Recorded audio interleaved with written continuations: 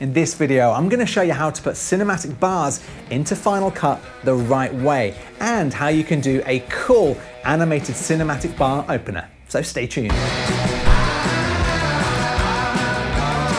Hey there, welcome to the video. I'm Mark Brown from Editor's Keys. Now, if you love Final Cut Pro 10, consider subscribing to the channel because we've got a ton of playlists all about Final Cut.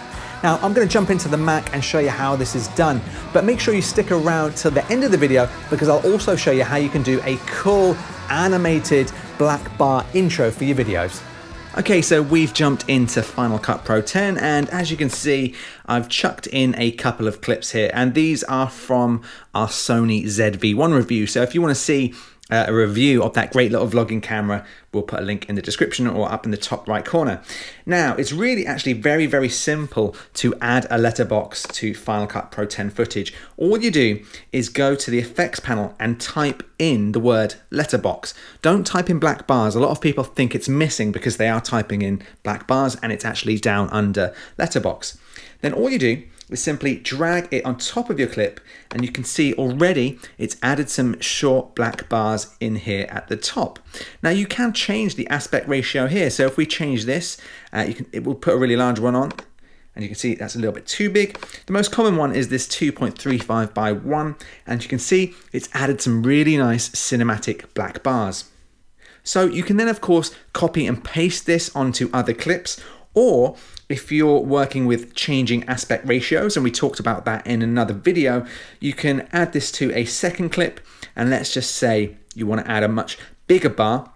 This happens in films like Marvel films. Sometimes when they go into an action sequence, they'll use much thicker, larger borders to really pull you into the action.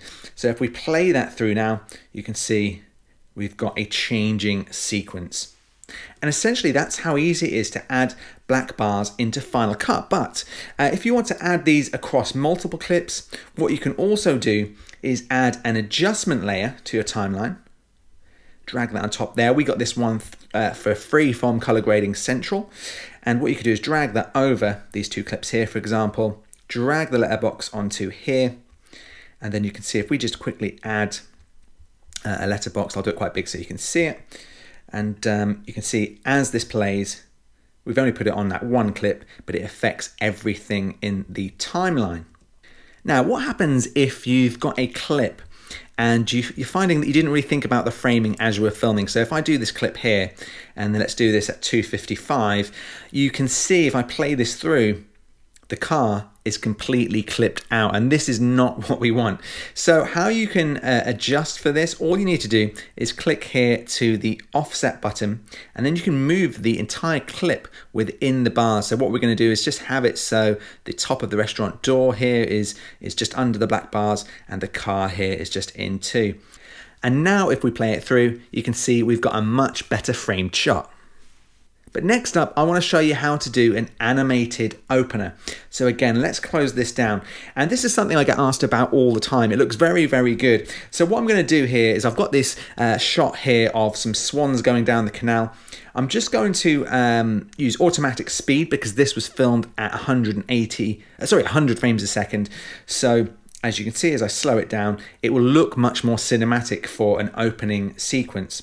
So all you need to do this is the first thing you want to do is go to I and just check the size of your footage because you're going to need to divide this number here, the 1080, by 2 so we can get this accurate. So what I mean, let me show you how we do this. If we go to the start of the clip, we're going to use the crop tool to do this.